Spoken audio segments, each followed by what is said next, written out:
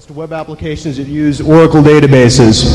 There are, of course, prerequisites, things you're going to have to know a little bit about to be able to get through this presentation, and that's going to be hopefully a little bit of knowledge about how SQL works. I'll show you briefly, but if you know about that, that'll probably help you a lot figure out what's going on. Also, if any of you guys have done, developed in PHP or JSP or ASP, know a little bit about how web apps work and how they develop data and how they access databases, that'll probably help you guys a lot. For everyone else, hopefully I'll do a good job and you'll be able to understand. So we're going to start out here. We're going to start out here looking at just what a normal web application looks like.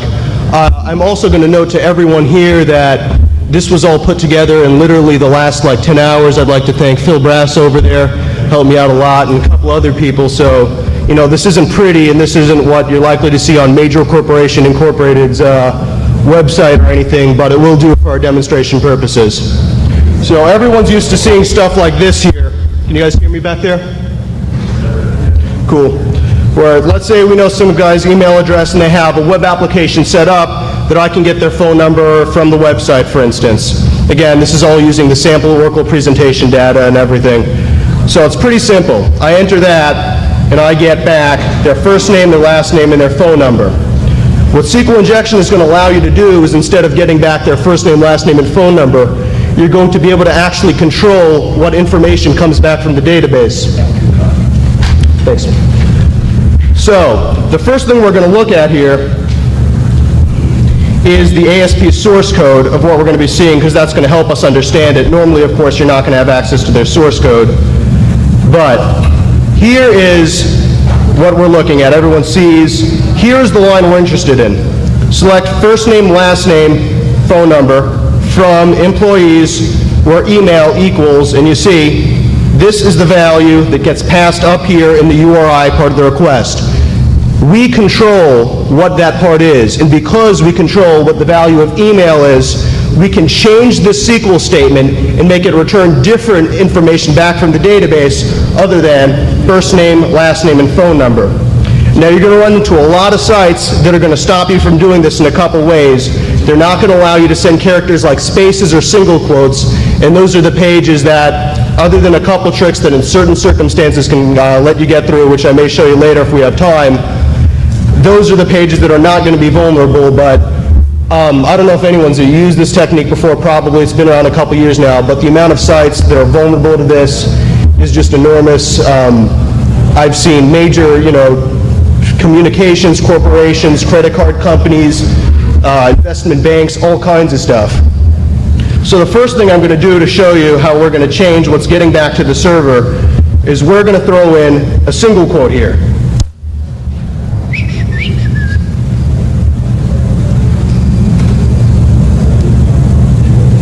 Assuming this thing will work. Great. Fuck.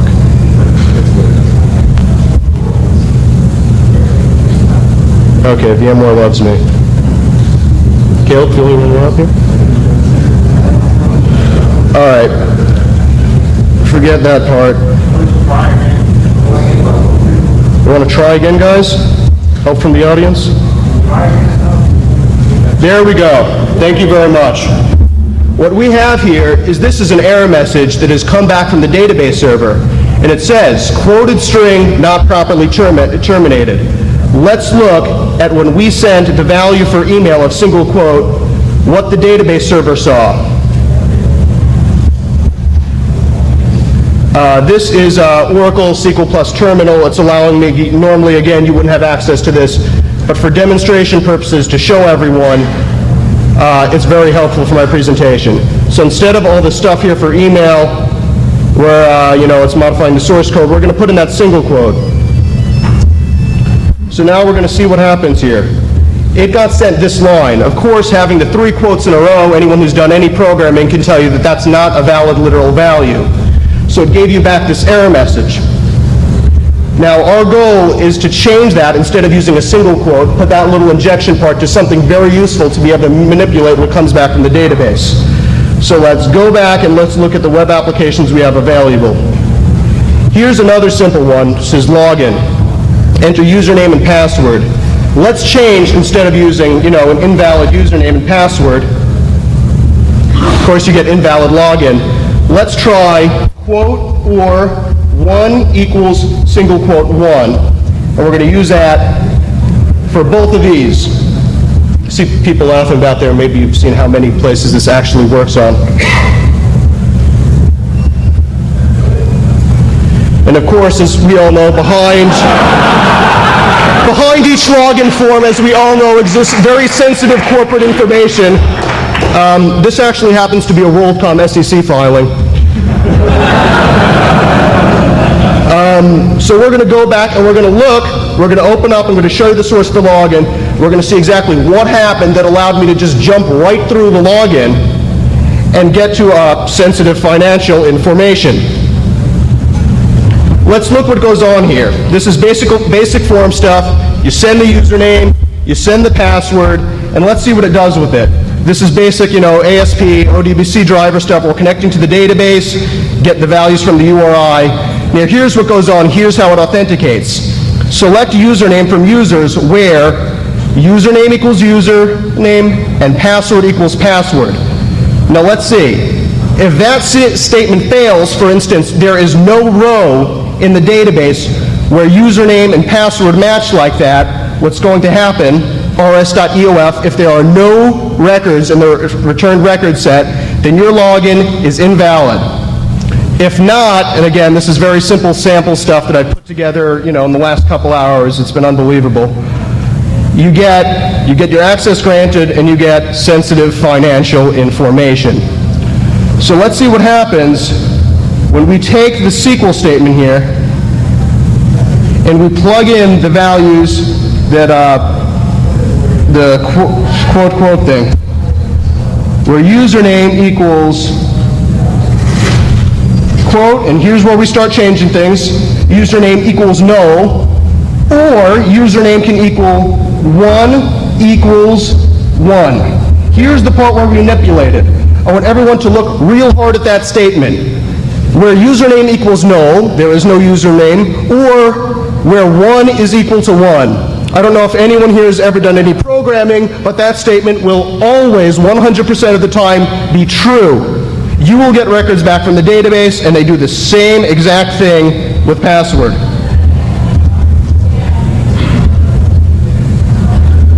And we're going to remove the double quotes there that came from the ASP. Simple note for people who have SQL injected against SQL Server, you can do quote, quote equals quote. Oracle, for your information, does not see that. Null equals null will return null, it will not return true. So you do have to actually use 1, where you can use a or anything as long as they'll match up. It's going to slap that single quote onto the end for you. Is everyone following me here? Does anyone have any questions so far? Okay, then we're good. Let's see what comes back there. As you see, we can get the full list of usernames that returns multiple records, so our statement evaluated true. Now that we've got our basic stuff together, we're going to start looking at, and I've shown you the most simple thing, the authentication bypass is the easiest thing you can do. We're going to go back to this script where it returns 3 columns of specific information from the database and displays them in the web application. Now, I'm going to show you real simple here how select union query would work using what I have here. Select, let's say, username that's, let's change that to just sample information. Change, A, in A, it'll return 2 rows. Of course, these are literals, not real records from the database. Select AA from valid table name, where username equals condition. And here's where we start with this doing called a union. A union is used to put basically 2 select queries together. It's just a programming device to help programmers return information from 2 different places in one SQL query. Union, select, and let's try different information. B, comma, B from, let's say, different tables. A table, I happen to know, in all Oracle databases, there's a table called dual. The table dual does not contain information. It is a special kind of table. It exists, again, it's a programming device that it will always return what's selected from it, one record set of it. So on every Oracle server you ever see, you can guarantee that there's a table called dual. And we'll make, a universally true condition. Yeah. As you can see, where username equals quote, quote, return false, it returned no records. but the union select part returned both. Now let's say if I were to modify that to where 1 equals 1, we would get both back. Does everyone understand how the union works? It just puts two queries together. It's returning both select BB from dual and select AA from users at the same time. Is there any way to make the font bigger? In SQL Plus worksheet, no, because Larry Ellison hates everyone and does everything in Java, which really hates everything. We're going to go back here. Can everyone see that, though? This is the important stuff, what you're doing from a web browser, what you're going to be actually doing when you're running this against a site. So we're going to look here. Union select, and here's where you have to start paying attention. Let's try this. Union select table name from all tables. All tables is another table that occurs in all Oracle databases. It simply contains a list of all the tables that are on the database. It's got the list of everything in there, and you can always depend that it's going to be there. Where, and of course, we're going to put our magical little string here that'll make it return records. And I'm going to copy that so I can show you back in PL SQL Terminal for those of you who are sitting close enough that you can actually see. I'm sorry. And we're going to see what we get back. Query block has incorrect number of result columns. I'll show you why that happens. What we've got here, and I'm really sorry about the font size, but there's nothing you can do. Oracle did not have the foresight to put font size information in the SQL Plus worksheet application, is that when you run a union select query, you have to have the same amount of selected columns in select, and you have to have the same amount of columns in the second select, in the union part. See, if I were to delete the second column, it's going to complain. Well, that's complaining because I still have the comma there, but there you go. So what you have to do is you have to look at the legitimate output. We also, this returns 3 columns, first name, last name, and phone number. So we need 3 columns here. 1, 2, and of course I'm just using the literals here as dummy strings. And this time, instead of getting back first name, last name, and phone number, we have a list of every table in the Oracle database here.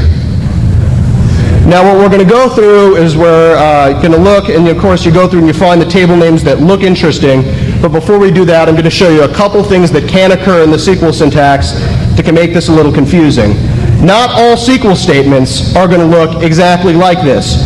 You're going to have some programmers who are going to do little different things. One thing you're going to see is, let's get down to the SQL statement. In addition to the single quote, they're putting what you control, email, also around parentheses. So let's go real simple. I'll show you how to get around that. It's very simple. It's the same concept. Most of you probably caught on by now. You end that right there. Union select all tables. Table name A. Got a door column matching from all tables where, and you put the parentheses right there so it matches up what it's got at the beginning and the end, just like we showed it to. And you get your table back. If you don't have the parentheses in there, Oracle actually, I don't know if any of you, again, SQL Server is the most common thing out there. SQL Server just tells you have a syntax error. Oracle will actually tell you you're missing a parentheses. Now I know, just one thing I'm going to point out here, SQL injection is not a problem in the database. The problem is it's occurring here in the ASP programmer's code, that they're not stripping out things like single quotes and they're not limiting the amount of information that can be passed. For instance, this application that I've been showing you is searches for an email address. Does anyone know of anyone who has an email address that is that long? Your common sense for your programmers should be have maximum for your email address, something like 10 characters. Do not let commas through. Do not let single quotes through. Do not let spaces through. So the problem isn't the database server. The problem is the web application programmer. He's not doing what is called input sanitization. Yeah? Other than one constraint that you showed was the number of attributes in the first select statement match the number of attributes in the second select. Yes. But in that second select state, you inject Are there any constraints on that? There will, and I will get to that later. Another thing you have to do is you have to match the data types of the columns. I'll show you that to you in a minute, though. See, we're going to have here, yeah, you have to do that. So while Oracle will return you, for instance, Oracle will say, you're missing the right parentheses, and of course this error message is for the benefit of the application developer and not the end user, the customer. They're telling it to you anyway because the person who's running the web server and the ODBC server hasn't taken the time to disable error messages. Some web user out there looking at their site on the internet should never be able to see debugging error messages that are coming from your site. And while Oracle tells you missing right parentheses, one thing that it will not do is if you've ever seen a SQL Server error message, it gives you parts of the SQL query that will run in the error message. Oracle will never do that. And while in SQL Server it's really easy to pick something like syntax or table name and stuff out of there because you get them in the error messages, on Oracle you are on your own. Another thing you're going to run into is a like query. Like queries are used in SQL for searching for things. They use wildcards. For instance, this one you'll notice, enter as much you know of a generic corp employee's last name to obtain their phone number. Whereas I'm sure everyone saw the last time I used sking, let's say I forgot their first name, but I know that their email address ends in King.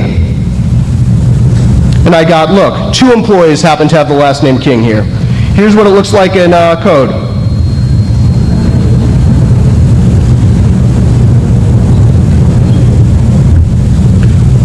First part's the same, but at the end, where email, like, and these percent signs here, they're the same as asterisks. They're basically wildcards.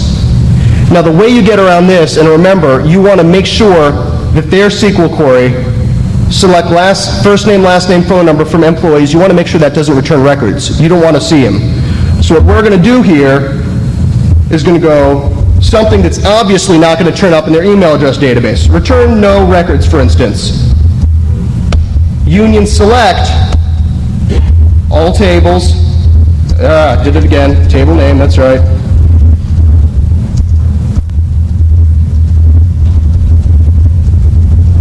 Where, and you have to match what they have. So we're going to use a like here. Where table name, got to use a valid table name, like, makes, or you actually don't have to match the like, but we're going to do it anyway here. I just thought of something. Or like, and there, remember, at the end of what you put, they are going to throw in %, like, does not occur in DB. That should look good. One sec. No, you want, I'm sorry everyone, this one you want to return wildcard because this is your union select. You want this one to return as many as possible. So you're actually going to leave that blank.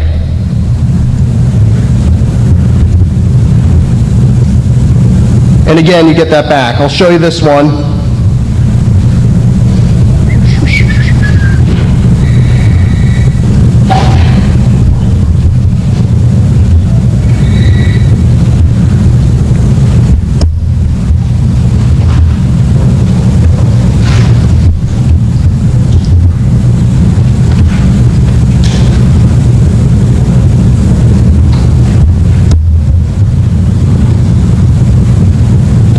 And what happens here is you get, because you used a single quote there, you get like %, and I said the like is wildcard.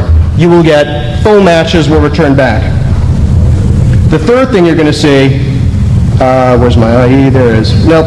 That's all we're doing we have time constraints. I wish I could show everyone everything with inserts, but we're going to move along here. So now we're going to use the most simple one because it's going to be the easiest for me to get through the presentation, and I think you've all got the concept here. Just to check, does anyone have any questions thus far? Yeah.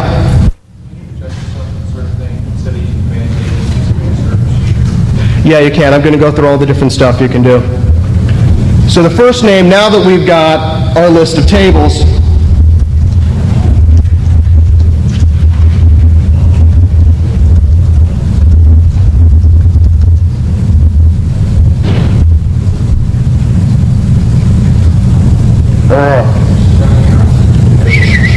typo. Now that we've got this list, we're going to look through and see what tables look interesting. Since I happen to design this database myself, I will tell you that there is a very interesting table called users here. We're going to look, the next thing you need to do, now we've got a table name, right? We need to know, before we can do a query on this table, we need to know what the column names are, or else what kind of information are we going to get back? Just like there is in all tables, there is a table called all tab columns. It's got the argument names, column name, and you'll see up here the 2Cs and stuff, Internet Explorer. When you send through HTTP, it will encode certain things. I'll show that to you. Union select, column name, again, garbage, from all, what is it, user columns? Yeah, I guess I should know this one, I'm asking you guys. One sec.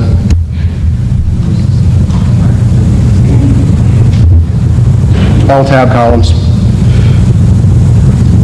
which is of course all table columns where, and we specify, and again, all tab columns is another one of those standard Oracle tables. You can look it up in the Oracle reference documentation if you want what the rest of the column names are and stuff. Where table name equal, and here's what we want user. And remember that Oracle is most of the time with the nvarchar data type that most database administrators are going to use. It will be case sensitive. Capital user will not be the same table as lowercase user. And of course, we know that our ASP script slams an extra single quote onto the end and one onto the beginning, so we've got our syntax matched. And amazingly enough, one sec. Plural. Yeah. It's not that. Phil over here got it. It's my savior. And we have to make sure it returns. No, what was that? Where a table name, what am I doing here? Users. From all where table name equals users. You guys are great. Thank you, everyone. And the incredibly difficult to guess column names in the super secret table users are, of course, username and password. Now that we know that, we're going to run back here. We're going to plug in username, password, and it's coming from the table, users, where, and of course we don't need this part anymore.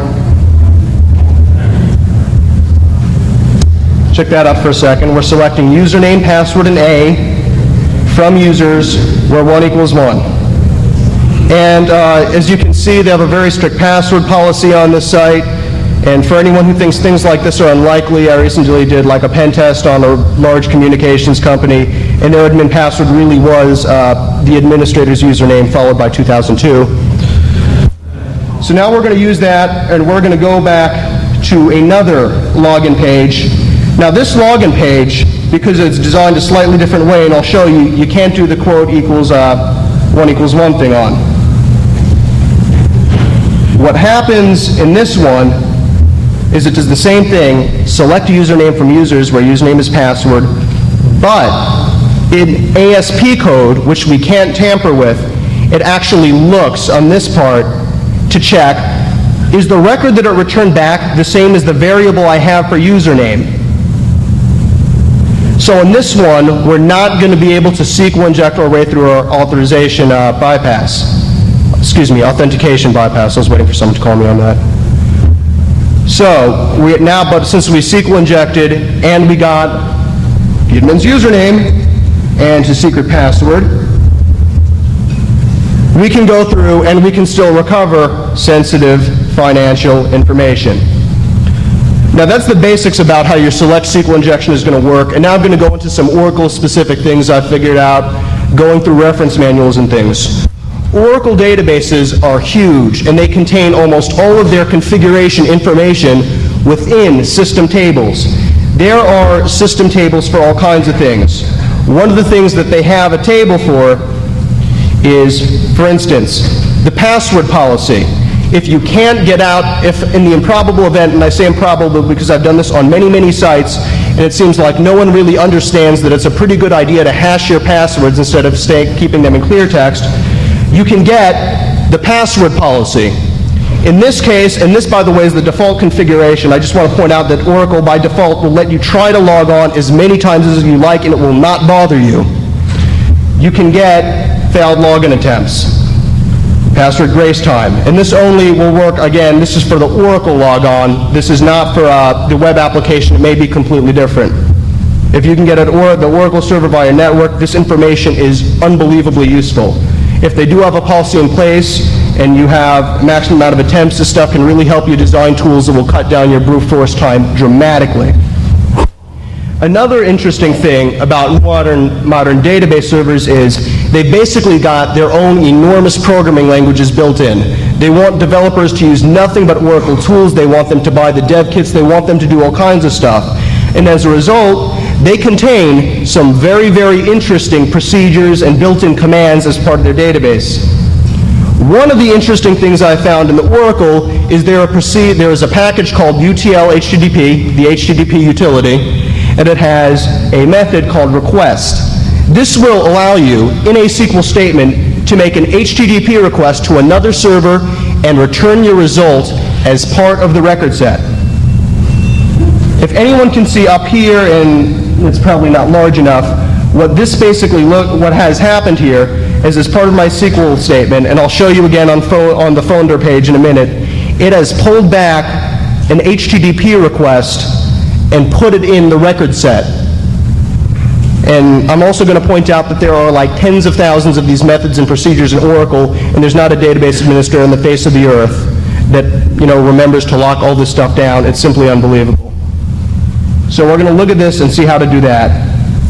Union select UTL HTTP.request, and in this case I'm not connecting this box to the net, so I'm just going to do localhost, which I know is really impressive. Scripts, what's another one? Phone, or let's use login like I showed you in the bookmark. Login.asp. Match your columns from union select logins to AMP. Dual, I told you about the dual table. It doesn't really have anything in it, but it'll make sure you get your result back. Where, and we're going to match the end so that it works nicely with what's in the ASP code. Valid relational operator, one sec. Union select, UTL HTTP request. Okay, from dual, one sec, sorry guys. Missing column. Was it? Is that my relational operator problem?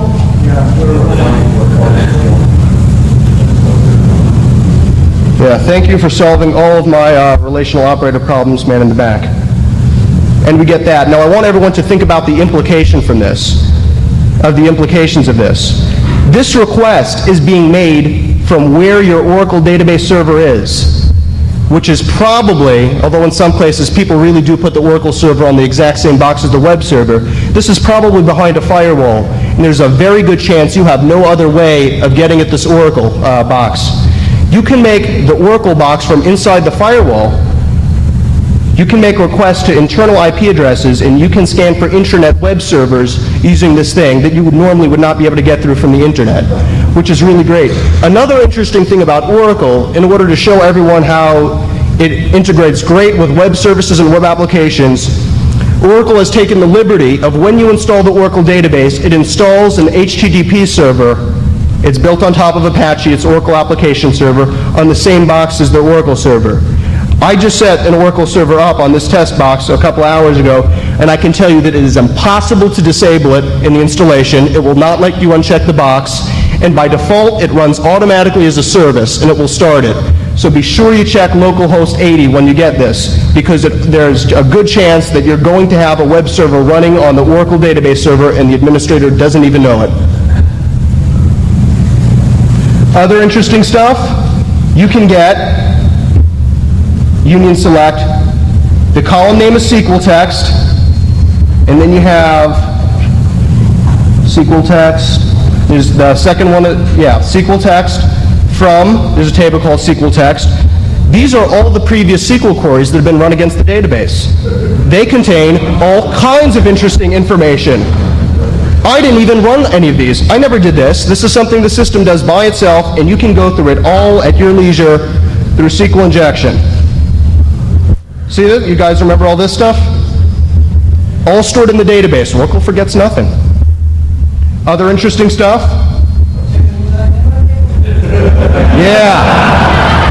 I apologize. Like I said, I just set this up. This is not on your DEF CON CD-ROMs, this presentation, but we will have it posted. I'll get Tangent. He'll put it on the defcon.org site and our company's website, www.spidynamics.com. We'll have all this information. You'll have a pretty document, white paper, whatever thing that we can give to suits, and it won't frighten them, and you guys can read and pick out all kinds of interesting table names that I'm using here. You'll be able to have this information. So if you're not writing everything down at the speed of light here, don't worry about it. But since you asked, table name, SQL text, and remember this is all in your standard Oracle documentation. This is completely in there for anyone who bothers to read it. Column name is SQL text. Other great stuff, your privileges. Username, granted role from user role privs. Now, this will give you a couple of interesting things. The first thing it tells you is what your username is. In this case, I have it set up. It uses the username web user. And I see that I have rights to connect, which is an obvious one. Also, interestingly enough, I have DBA privileges. And for anyone who thinks it is unlikely that the Oracle administrators will set up the web application user as DBA, I can tell you for a fact that people do it all the time, because then they don't have to bother setting up like its privileges and rights and things like that. It'll automatically have access to what it needs, you see. And so will we. So we've automatically got our privileges. Other interesting stuff? Oracle version info. This table name is called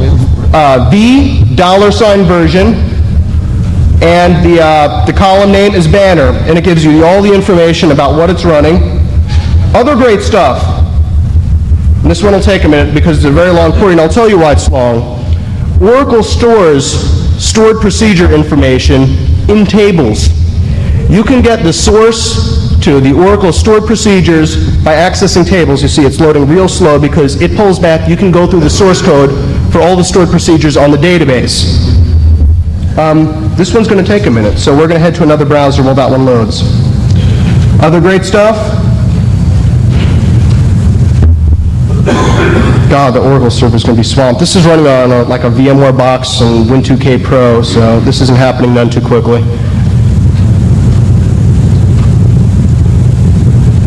We may just have to wait for this one. I tell you what, I'll do this one last. Oh, there we go. I have here, we're selecting name, line number, and like I said, if you're trying to write this all down, you don't have to worry about it. We'll get this stuff on the net so that everyone can see it. Select name, line, and text from table name is all _ source. And another good nice thing about Oracle is that it has an identifier called rownum. Rownum is a universal column name, and you can use it to limit the amount of rows that are returned. In fact, I will show you this query, and I'll actually inject it myself so that you can make sure you're getting all this. But just go through this stuff. It's all kinds of unbelievable stuff you can see in the stored procedures source about how the database is set up, what kind of other stuff is. On a really large database, you can have so many user-defined table names. If you look through the stored procedures source code, you can usually figure out which ones are interesting and which ones aren't. I'll go back, and that is name, tutorial line number, all source. Union, select. Fuck, I forgot, one sec. Yeah, name, current text. Select name, which is going to be your procedure name, to-char line, and I will show you while we do that to-char in just a minute. Just what I told that guy over there is that you have to do certain type of data type matching on union queries. I probably should have started with that at the beginning. I'll have to go back. To-char line, and of course text from all source where 1 equals 1. And you'll notice that none of the stuff is using like exploits. None of the stuff is underground information we're using with SQL injection. This is just stuff that is stored in the Oracle database and yours for the taking if you want it and you know where it is. And of course, as we can see, it would take another half an hour to load, but we're not going to wait. That is how it works. Here is the part about type matching. I don't know why I skipped over it, but going to take a minute. I'll open it up over the ASP and I'll show you what's happening.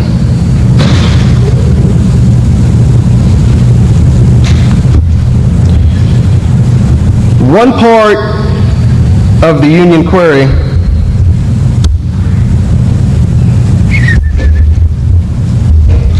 select, and I'll do this with literals and numbers to make it real simple, from dual, and remember I just told you guys again, the dual table, it's not a real table, it'll just return back what you give it. In this case, it'll return A and 1, where 1 equals 1.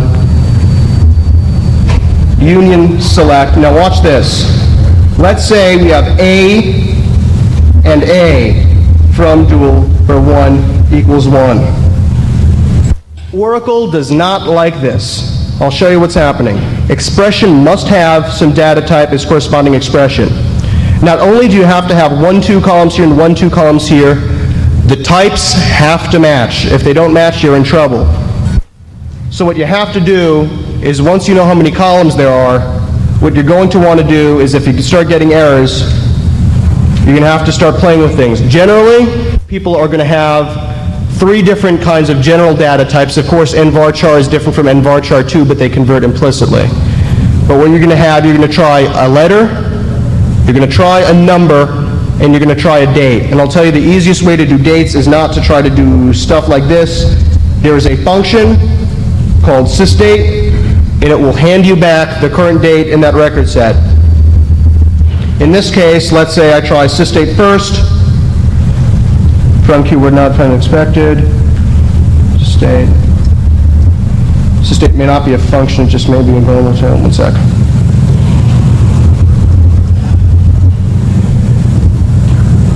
There you go. It doesn't like sysdate, which, by the way, case sensitive, have to have it like that. But let's say we make it 1, and it gets happy. Gets happy. Real technical here. Does anyone have any questions at this point? I've been moving kind of quickly and haphazardly. Anyone want to know anything? You can use a convert there, right? Yeah, and that's what we do here in this one, which is still trying to load for some silly reason.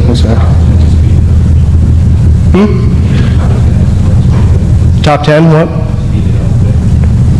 The loading? This is on like a VMware box with no RAM, so if it's taking a long time, we can't do much about it. You see here, line is a number, and in order to get it to return it in the column, yeah, this one just takes a long time. Let's limit this with where row num is less than 1, row num, very useful.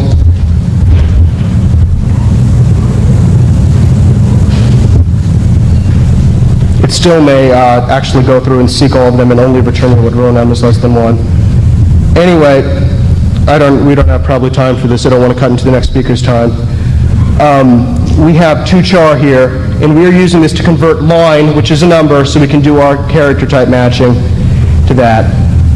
Other good stuff you can find.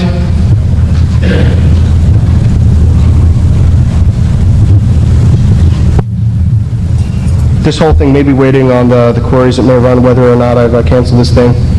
You can get the name of the operating system user you are running under using this query, syscontext. Ah, that's right, I should go through that. There is a function in Oracle. Most functions are stuff like tochar. Most functions, are things like they're going to help you add, divide, multiply, subtract, or put data types together, things like that. There's a very interesting one called union. It's called syscontext. It returns information about the current session you're in.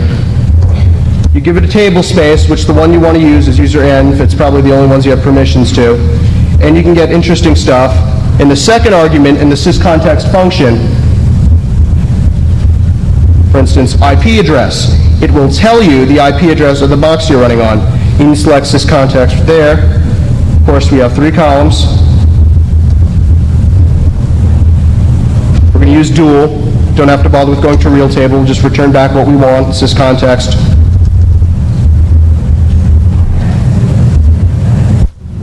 Missing select keyword. I'm a real genius. You've all figured it out by now. There we go. And we get back an IP address. Now you're noticing, of course, this is 192.168, which is of course disappointing. I'll tell you two reasons that's happening. One reason is, of course, I'm not connected to a LAN. That's really this box's only IP address. The second reason it's happening is because there's certain ways of configuring Oracle that it's the only Ethernet adapter that it will recognize as your local one. However, this information is still very, very useful because we can, using our HTTP proxy, we now know what to start scanning for when we, like for instance,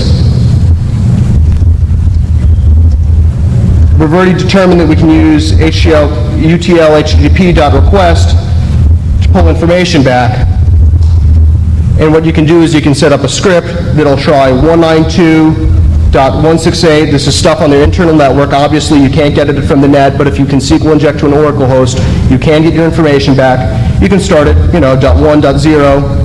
You can make that request, see if there's a web server there. If you get a null response, there's nothing there. Try 2, you can try 3, and you can work that way, and you can basically turn the Oracle box into an HTTP port scanner. And if there are intranet web servers running, they're going to have interesting stuff on them. Yes, sir? Can you specify when it works? Yeah, absolutely. This works pretty standard SQL. One thing I tried, I was disappointed, does not work. I know you cannot do like file : / and that pissed me off because I was hoping for that. You could pull files with localhost. Yeah. What?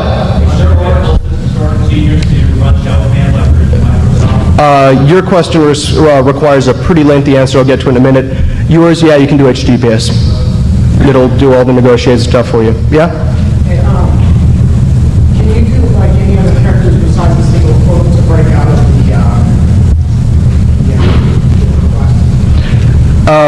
Generally not. If you can use parentheses, I haven't actually tested on this one, but let's see. He wants to know, let's say that you can't get single quotes through to the web server is your question, right? The web application's filtering out single quotes. You want to know if you can use double quotes and stuff like that. Double quotes, I'll tell you, will not work. What you want to look for, and I don't have the information in front of me, I'm sorry, when I post the information I'll get it to you, is like if there's a char function, for instance, that's going to be a good bad one. Let's see if we get a character in the first column.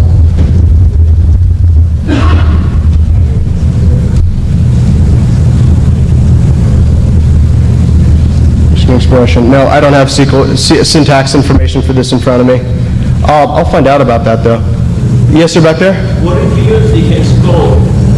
The hex code in here and the char function? No, just like, the percentage hex code. Your web server, when it gets to the web server will understand that, but what it will do is it will convert that to the real character before the ASP script gets a hold of it. So the ASP script will see not the hex escape code, it'll see the real character, and if it's told to block single quotes, even if you hex encode it, it'll still block it. Yes, sir? Do you know if MySQL supports queries? Does not until 4.0. Does not until 4.0, this man right here says. The other question about is do you have XP command shell, do you have arbitrary command execution? The answer to that is I haven't found a way yet. I'm still working on it. The problem with this is I'm not an Oracle DBA. I'm a web application security guy. So there are all kinds of stuff in Oracle that I've been looking through. One thing I will tell you, and that anyone who's done this with SQL Server loves, is you can use semicolon to do multiple command statements. The Oracle ODBC driver will not let you pass a semicolon. The semicolons will never see the web server, and you'll get an error message back. As far as arbitrary, is there a stored procedure to execute OS level commands? I don't think there is.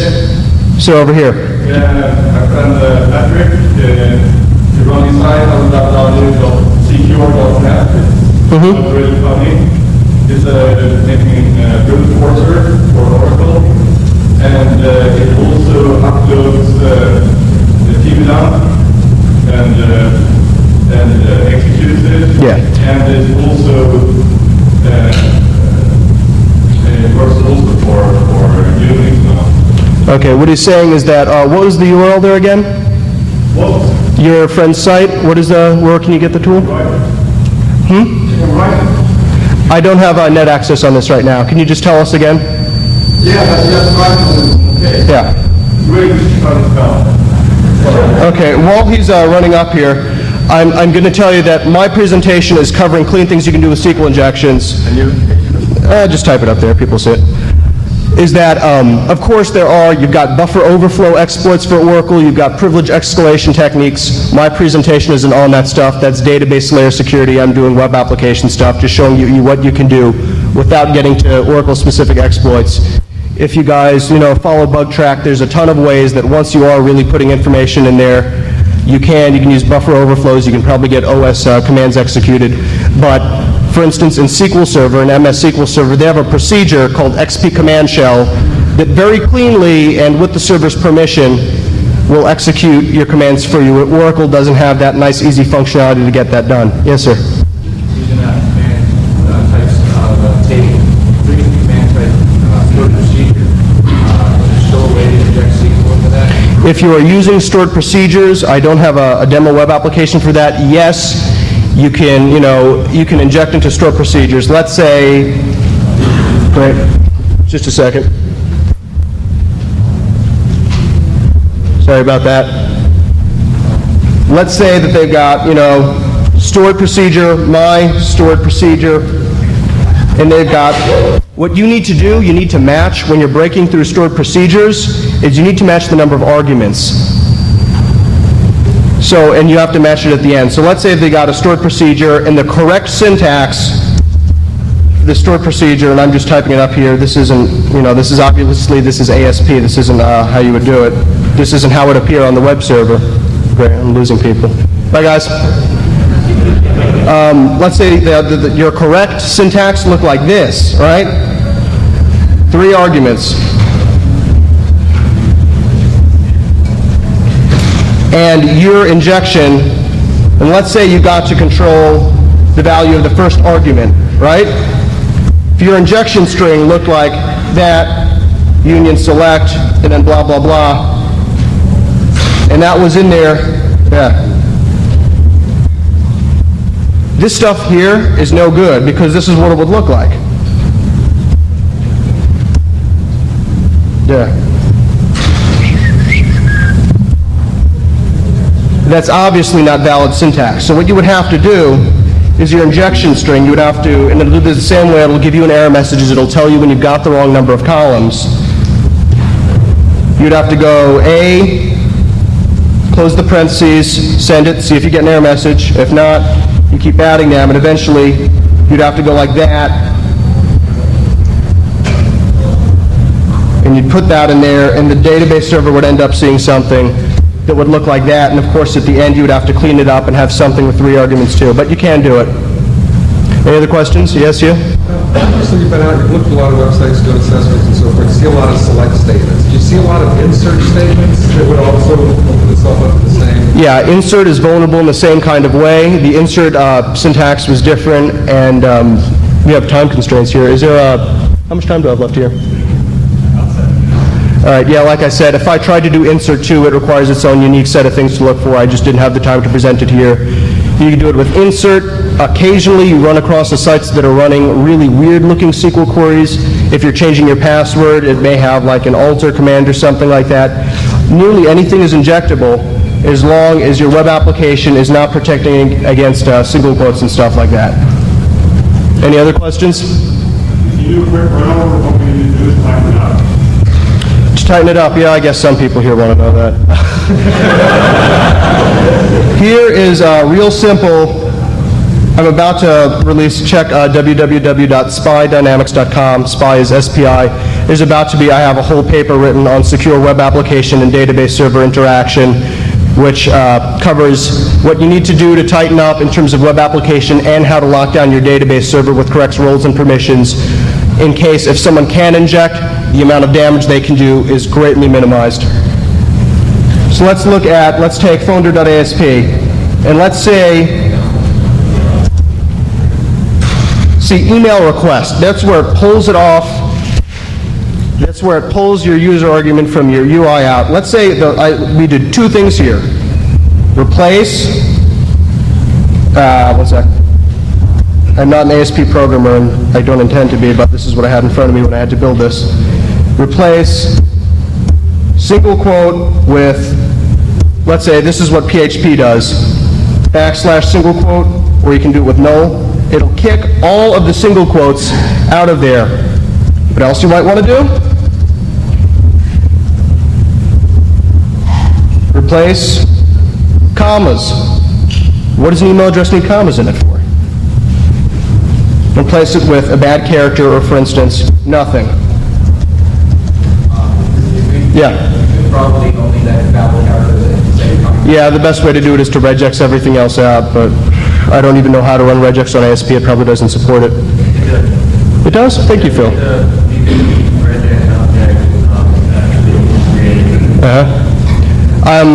Like I said, I'll have all this in a paper, it's default and I filtering is always the best way to do things. This is basic stuff you can do real quick.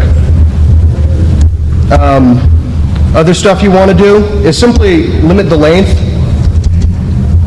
You would do that real easy. Email equals left. No, not quote email. Email, and I think that's the correct syntax on that ASP programmer.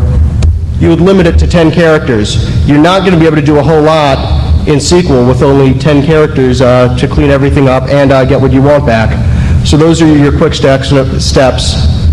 Default and I filtering, like this guy said, he was completely right. I wasn't thinking up here.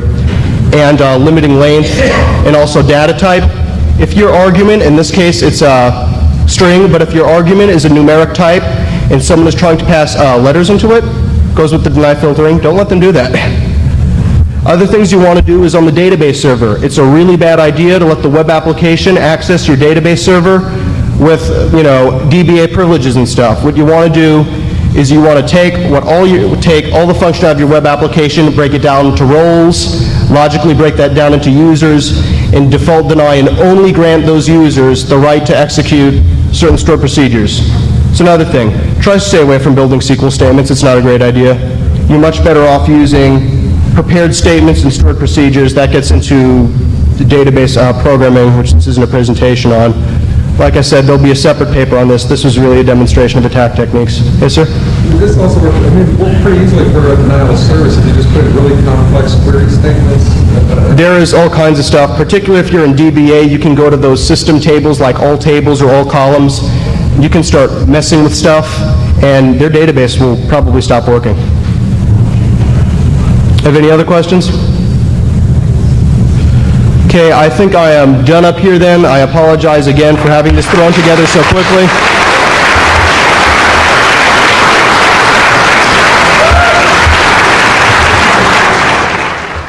Thank you very much. If you want more information,